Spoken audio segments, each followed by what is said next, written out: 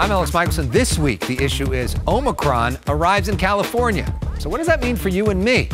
With us, California's Health and Human Services Secretary, Dr. Mark Ghaly, will break it down. Could more lockdowns be ahead? Our panel this week, Bob Shrum on the left, Mike Murphy on the right, breaking down the politics of COVID and of California crime. Then an exclusive one-on-one with the U.S. Secretary of Labor, Marty Walsh, for the middle of a construction zone. The issue is starts right now. Broadcasting across California, California's only statewide political show. You're watching The Issue Is. And welcome to The Issue Is. I'm Alex Michelson. The big story this week, the emergence of a new strain of COVID-19 that has us continuing to go through the Greek alphabet. This one is called Omicron and is now officially here in California. So far, we know a little bit about it, but a whole lot of questions remain. President Biden already has implemented travel restrictions and is considering more. But he says he is not looking at any more widespread lockdowns. In the Central Valley this week, the governor with a similar message. Our guest this week is Governor Newsom's top advisor on public health. Dr. Mark Ghaly is California's Secretary of Health and Human Services. He's a pediatrician by training, and he's the father of 4 young kids. Dr. Ghaly, welcome back to The Issue Is. Nice to be with you, Alex. All right, so as a pediatrician, you are used to explaining complicated medical concepts to young kids in a concise way. So pretend I'm a young child and help me explain, what is Omicron and why should I care? So Omicron is a strain of the COVID virus. It has changed over time. You heard about the Alpha variant, then you heard a little bit about Beta. We've talked a lot about the Delta variant. Each one of those is a slightly different form of COVID with a different genetic makeup that allows it to do different things when it gets into the human body. Some of these different variants are more effective at getting into the human cells. Others trigger a more intense response from our bodies that create maybe more severe illness. So Omicron is yet another variant that has mutated a bit and causes us to maybe not recognize it as well. So we might get more easily infected. Maybe our body responds to it a little bit differently. And maybe the vaccines that have been really strong and supportive behave a little bit differently in Omicron. So what is the best case scenario of how this could work out with Omicron, and what's the worst case? Well, the best case scenario is that simply our bodies recognize Omicron, the vaccines work as well as they have on all the other variants, and that we don't see a significant impact, especially on those who've been vaccinated, those who maybe have been infected in the past, that we don't see a level of sickness, a level of infection, and a level of transmission that we were worried about before we had vaccines, or even with Delta. You know, the worst case scenario is certainly that Omicron does cause a level of sickness, even among the vaccinated, that we really have avoided with other variants. But I think we are increasingly seeing that a number of the people who are infected with Omicron, especially those who've been vaccinated, are experiencing mild symptoms and doing pretty well. This week you were with Governor Newsom talking about that. You were in the Central Valley. He was asked, are we going to have more lockdowns? And his big answer, if everybody does our part, there won't be more lockdowns. But there is a little bit of an opening there. What is the potential metric that you would be using for more restrictions? You know, what we are focused on is having Californians do those things that we know work. That is, get your shot, get vaccinated, get boosted as soon as you can, because we know that wraps a strong blanket of protection around Californians, not just around Omicron, but frankly around the Delta variant that we're still contending with.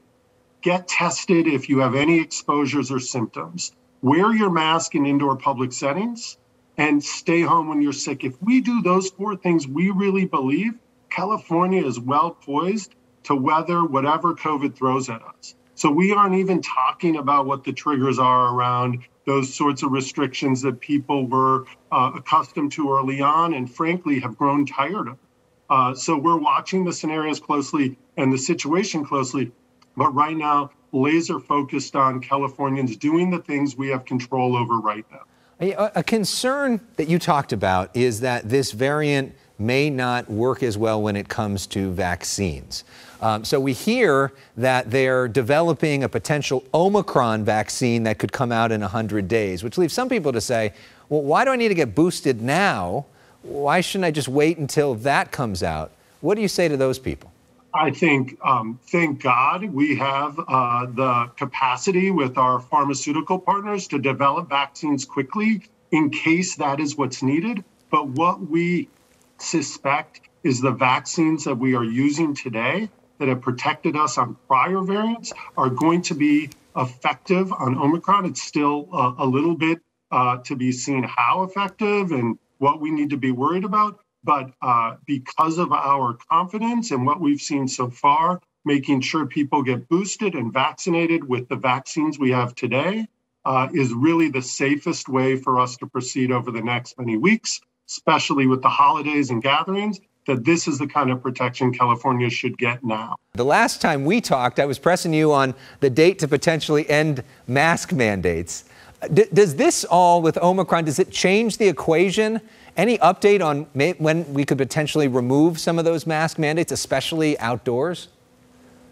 Well, you know, in large part, we have been laser focused on this part of the calendar. Last year, you know, we all remember how bad it was in California. This was the time we started to see radical increase in cases, followed by hospitalizations and deaths. And that took us through largely the month of January. We are laser focused on making sure history doesn't repeat itself, that we keep these protective measures in place over the next many weeks. Omicron raises some additional questions, requires us to keep looking at more and more information and data, waiting to understand what's happening in other parts of the world. So right now, we are still sort of getting through the winter, reassessing once we get through these holidays at where we need to go as a state. So what are we looking at then? February, March? When's a potential end date for some of this stuff? Yeah, we're certainly looking, hoping that we'll have the evidence, the data, the information to support making some changes early next year. You know, we always like to end with something fun here on The Issue Is. So we know you're a father of 4. You got little kids at home. How was Thanksgiving and what are you most excited about for the holidays? Thanksgiving was tremendous. My youngest, she turned 6 right around Thanksgiving. So we have a birthday and lots of food. And my mom came down and cooked up a storm and we had a terrific time. And of course, getting the tree up, sharing time with those young kids and making sure that both their mom and me are there for them and capturing those fun moments. A lot to look forward to. And yeah, I'm super excited about it. And maybe in the new year, there'll be some new art from them up on the walls. One of the best Zoom backgrounds. My 6-year-old warned me today that at the end of today, she's going to come home with some new artwork. So the next time, Alex, these will be different. All right. Can't wait to see. Happy holidays to you and the entire family. And to you. Thanks for all you do. Up next, our political panel, Bob Shrum and Mike Murphy. But as we go to break, here is Pedrito Fragoso at the California Christmas tree lighting.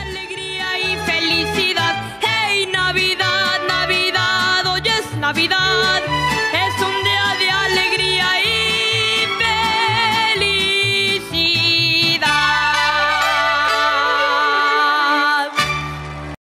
My plan I'm announcing today pulls no punches in the fight against COVID-19, and it's a plan that I think should unite us. It doesn't include shutdowns or lockdowns, but widespread vaccinations and boosters and testing and a lot more.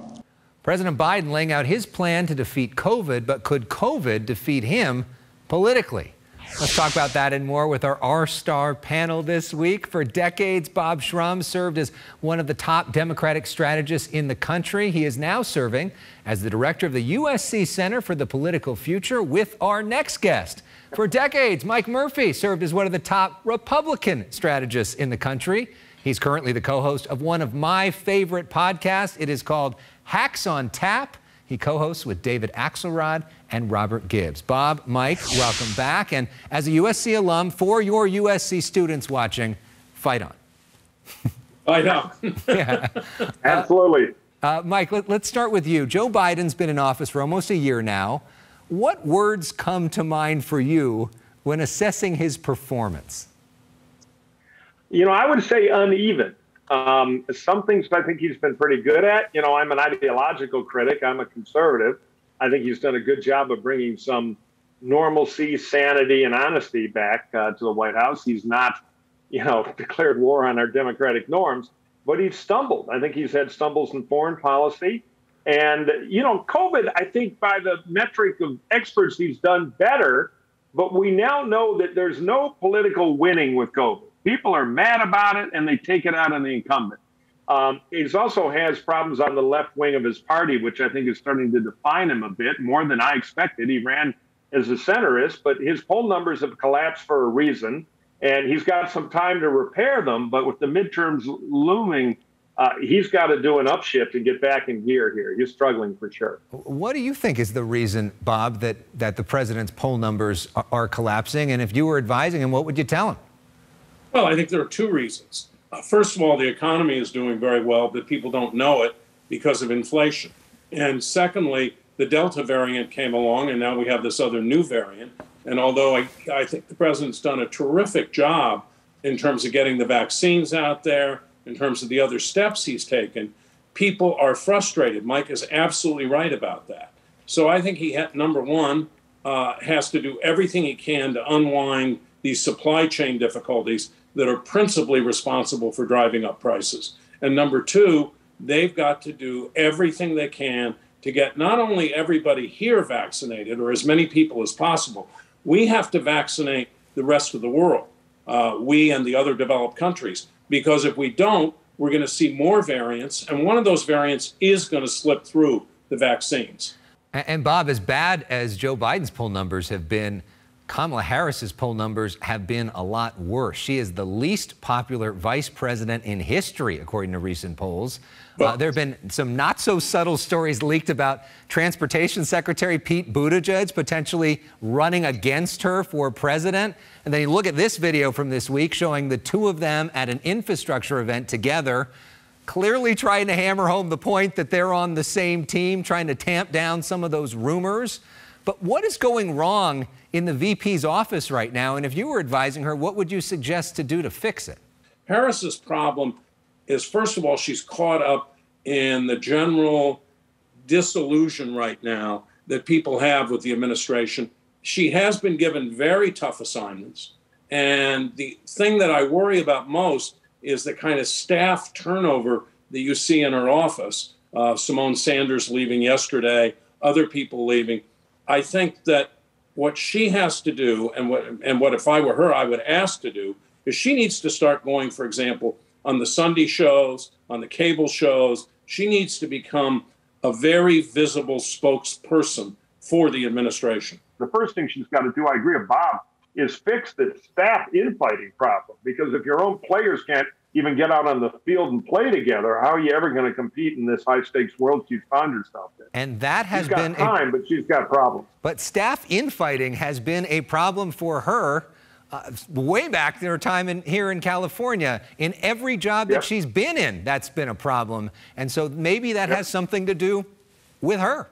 I would bet that, because that, you know, Bob and I have been in politics a long time, and when it's a persistent problem, you start looking at the one thing that doesn't change, and that's who's in charge. But they need to step back and take stock, because her situation is slipping, and that's not a path forward in the tough business she's in.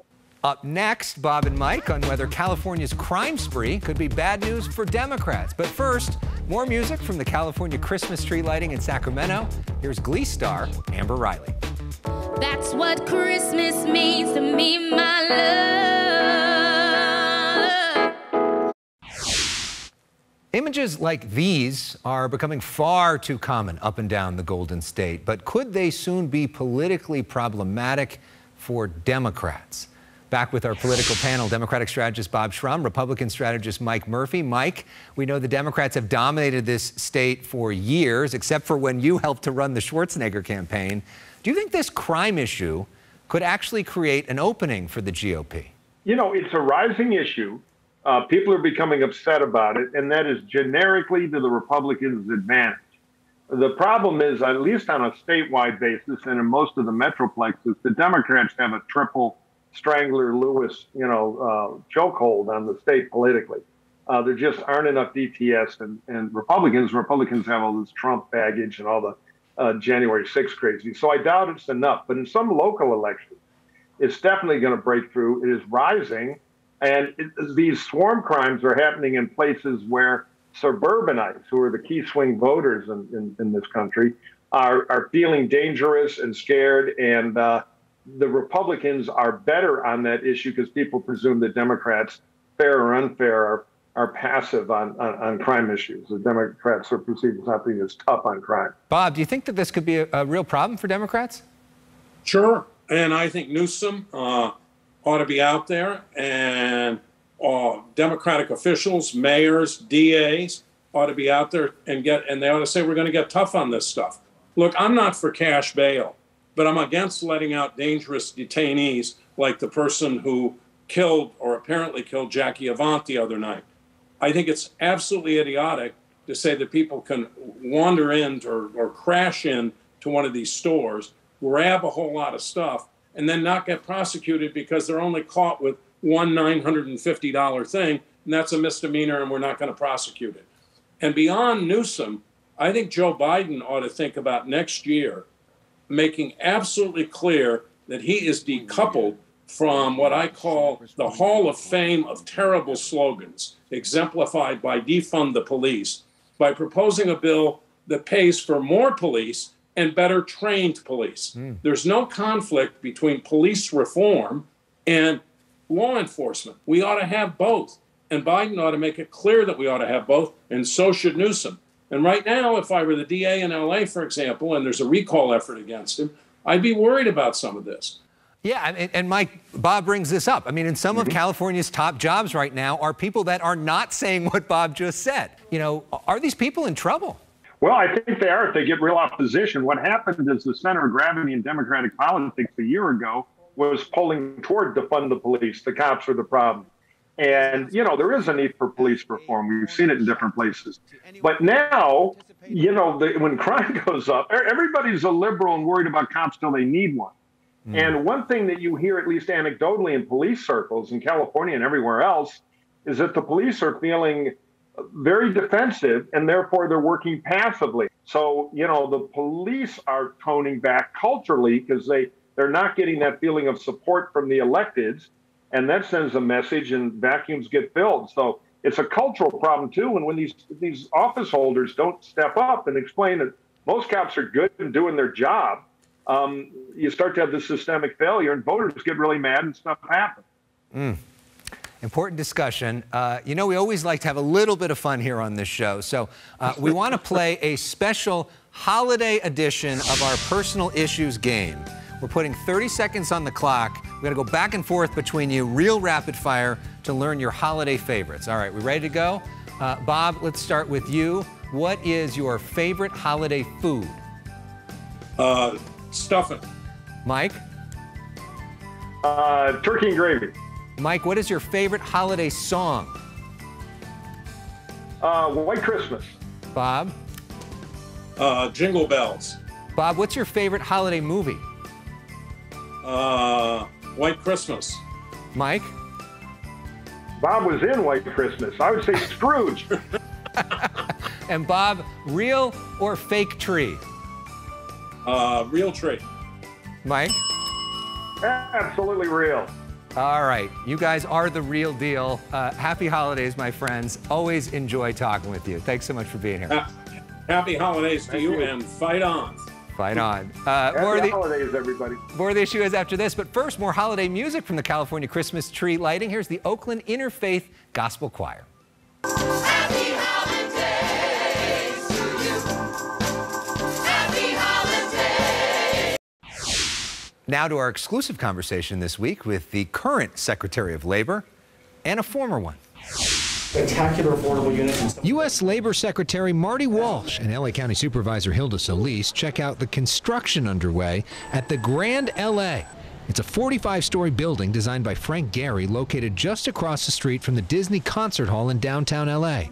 We speak in an exclusive interview. This certainly seems like an opportunity for everyone in every community, in every city. We're in the hard hat because we're in the middle of a construction zone. The building being built behind us is allocating 20% of its units to affordable housing. This is what one of those units looks like. We have so many union members that helped to build this, both men and women, and I'm very proud of that. Solis served as President Obama's first labor secretary. You know a thing or two about his job as the former Secretary of Labor. Do you give him any advice? What's this? I think he's doing a great job already. We have to lean on predecessors to understand the process. Another major challenge for the Biden administration, fixing our supply chain issues. This week, Secretary Walsh touring the ports of LA and Long Beach and looking at ways to increase the number of truck drivers there. The Department of Labor is working with the Teamsters, and we're working to think about how do we create a better pathway into those jobs, maybe using our veterans. On a lighter note, the former mayor of Boston says he is loving the California sunshine, but the die-hard Red Sox fan says he is missing former Red Sox turned Dodger outfielder Mookie Betts. Mookie Betts, we lent him for a couple of years. We want him back. Right. Well, that's never going to happen. Yeah. No way. Next week on The Issue is Governor Newsom gets personal. I have pretty severe dyslexia, and it really marked a relationship with me with having to find ways to overcompensate and deal with the deep issues and stresses of self-esteem. Next week, a new interview with Governor Newsom about his struggle with dyslexia as his new book about it goes on sale. And in 2 weeks, we travel to Colusa County for a special half hour with former Governor Jerry Brown on his ranch way off the grid. We end this week with the current governor lighting this year's Capitol Christmas tree surrounded by beautiful music. We'll see you next week.